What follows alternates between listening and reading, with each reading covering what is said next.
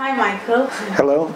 Now I'm going to ask you some questions about your personal experience throughout your whole working and traveling lifetime. Okay. If you are ready, let's start. Let's do it. Would you like to talk about yourself? Sure. My name is Michael. I'm a technology professional. I've been working from home for about 10 years. And after a few years of working from home, I decided I could make my home a little bit more interesting, and I started to explore the world.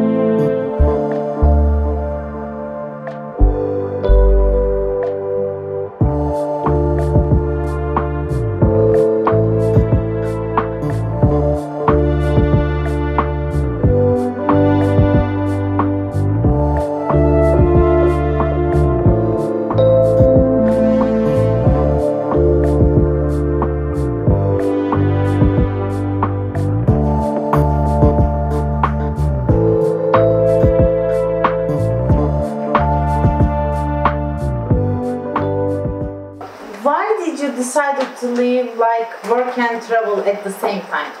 I think most people would prefer to only travel and not work, but of course traveling is expensive, right? You have to pay for tickets and places to stay and food to eat, and I'm not wealthy. Maybe some people think of me as wealthy, but I didn't have a whole bunch of money given to me from my parents, so I can't afford it. I don't have that kind of money. So working while I'm traveling is how I'm able to pay for the costs of traveling. How many countries have you been around the world? I don't know. I'm not counting. I guess maybe about 30. I think 30 countries plus or minus 5. To me, the goal is not how many countries I can go to. It's more about what I'm doing.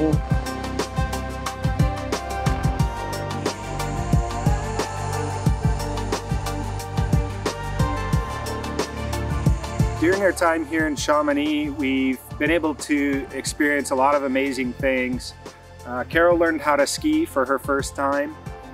I was able to spend some time up on the glacier, the Argentière, and we spent some time in Switzerland. We got to go to Lucerne and Geneva. We spent some time at the spa.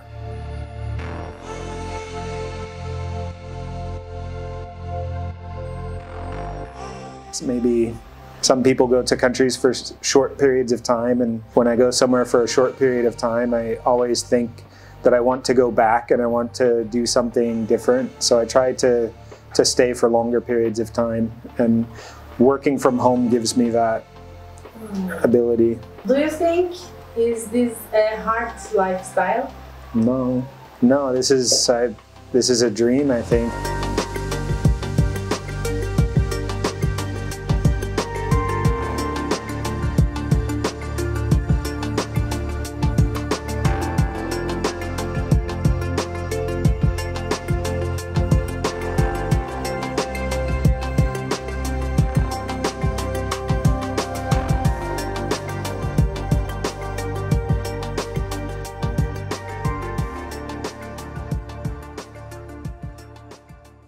I mean, my work is difficult. The technology work that I do is not easy.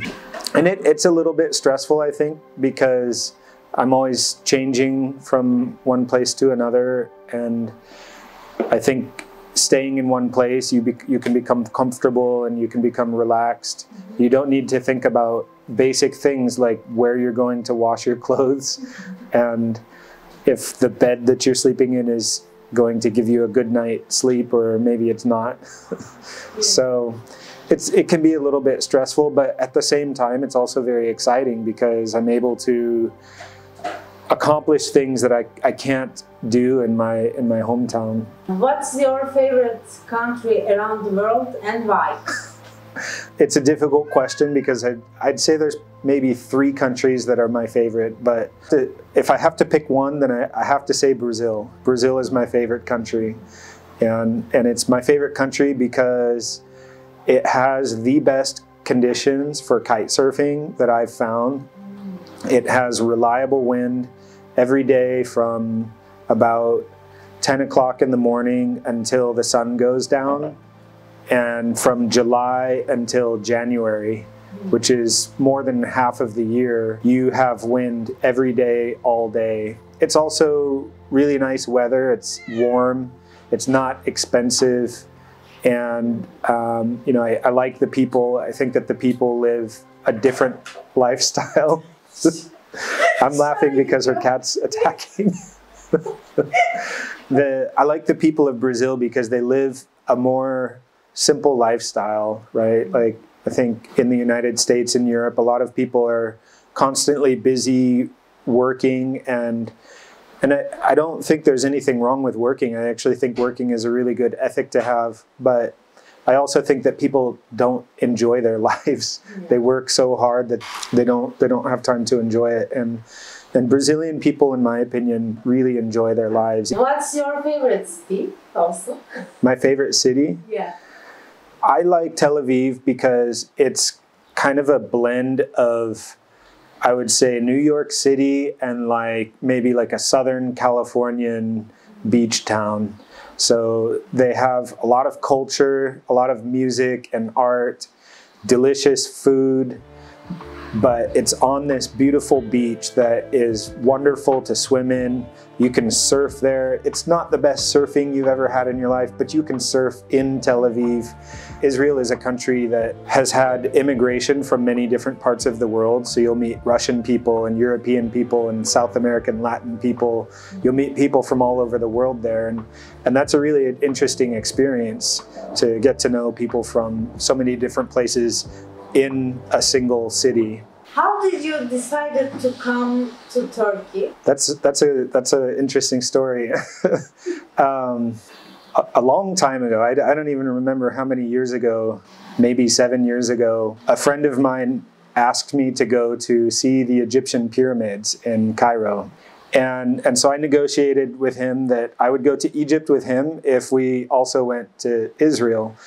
But you can't travel from Egypt to Israel, or at least at that point in time. I don't know if you can now, but at that point in time, there was no direct flights from Cairo to Tel Aviv. So we needed to find another connection, and we decided if we're going to go to a third place, we might as well stay for a while. And I've always thought that Istanbul must be an interesting city because, and I didn't know much about it, but I knew that it was essentially where Europe and Asia meet, which are two very different cultures. We ended up having a bad experience in Egypt, which is another interesting story that I won't go into right now. We left Egypt early and we gave the extra days from Egypt to Turkey. And so that's why we came here. And we loved this place so much that we've come back. I've come back many times. The friend that I was with actually married a Turkish woman. Yes. And I think this is my 6th time now in Turkey. Turkey is a country that has fascinating history. And I think no matter what your religion is and no matter what your political affiliation is, you can't deny that the history of Turkey and the Ottoman Empire has shaped the world to be the way that it is. And to me, that's a very fascinating thing to come and learn about. What was the worst experience you ever had? I've had like a lot of bad experiences, and there's some of them that I don't really want to talk about just because, you know, people get sensitive. But I think the most interesting bad experience was when we went to Egypt and we were touring the pyramids. My friend has this thing where he likes to fly a kite, a small kite, in front of famous places like the Eiffel Tower and Notre Dame in Paris. And he wanted to get a photo of himself flying a kite in front of the pyramids in Egypt. And so I said, okay, I'll take a photo, you know. And so he flew his kite, and then while he was packing his kite up into his bag, a whole bunch of police officers came and told us that this is illegal and that you can't do this here. And they actually took us to the UNESCO police office and they started to question us about this incident. And they don't have, or at least from what I heard, they don't have a word for kites in Arabic. Maybe the word parachute actually means kite, but we kept on hearing the word parachute and camera, and we couldn't understand anything else, just parachute and camera. And they ended up letting us go, but they took the memory card. And the main reason for that is because they knew that you can recover the photos from the memory card, which is true. I don't know, like, I guess that was a poor decision on our part, but it wasn't like a crowded area, and I won't say any more about that, but it wasn't a pleasant experience. The best experience. I think I'm gonna go with Chamonix, France, on a powder day with about a meter of fresh snow from the top of the Aiguille de Midi down the Vallée Blanche, down the Grand Envers route of the Vallée Blanche was probably one of the best experiences that I've ever had.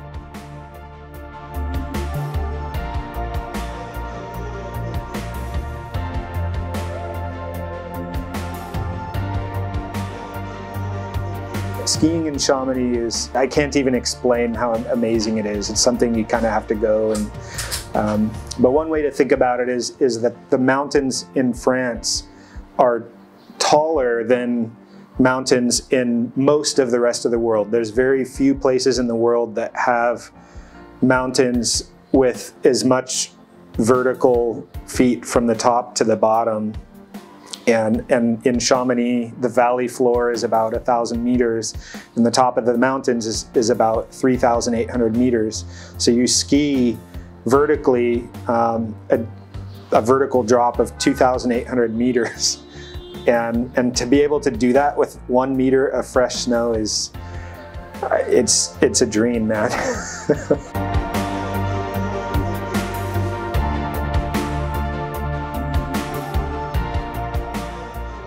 So, do you have any advice to the people who wants to travel and work at the same time? Yeah, you know, I wish I could say that it's an easy thing to get into. There's many ways you can do it, and I don't know everything about all the ways. You know, I meet a lot of people that refer to themselves as digital nomads, and I think a lot of people work for themselves. They're kind of self-made entrepreneurs, and I won't speak to that because I'm not doing that. I work for a company. I think if you want to work for a company and you want that company to trust you while working from home, you need to be able to demonstrate that you can work for a long period of time without stopping. And this is something that is maybe kind of counter to popular culture these days. I don't think people these days want to work for long periods of time. You know, in my experience, if you can demonstrate that you're able to stay with one company for at least 3 years, ideally 5 years, and be productive and be reliable, be somebody that company can count on, then they're much more likely to be willing to allow you to travel and not worry about where you're at. Take responsibility myself for my time and my work tasks. And there's a trust there, but building that trust requires time. You have to demonstrate that up front. Maybe that's changing now. I think because of the coronavirus, companies are more willing to take a risk. And I'm noticing a lot of big companies like Amazon just announced that they're going to be slower to move people back into their offices. And I think Google is doing the same. And I know that the company that I work for, they've announced that not everybody is going to come back to the office. Some people are going to stay working from home permanently. And some people will kind of go into a mixture of going into the office a few days a week and working from home a few days a week. So if this is the kind of life that you want, this could actually be a positive outcome of the pandemic in the sense that companies will be more willing to trust this kind of a lifestyle. I think your lifestyle very inspirational for me and also for my audience on YouTube. Thank you for coming. Do you want to add anything you like? Sure, yeah. I want to say thank you to Enes and Ida for allowing us to hang out and allowing us to stay at your house and being so hospitable.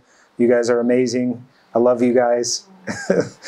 And thank you for asking these questions. I hope the information that I have is helpful to somebody out there. But sometimes I feel like that's what traveling is all about. Making a plan, following through with it, watching it fail,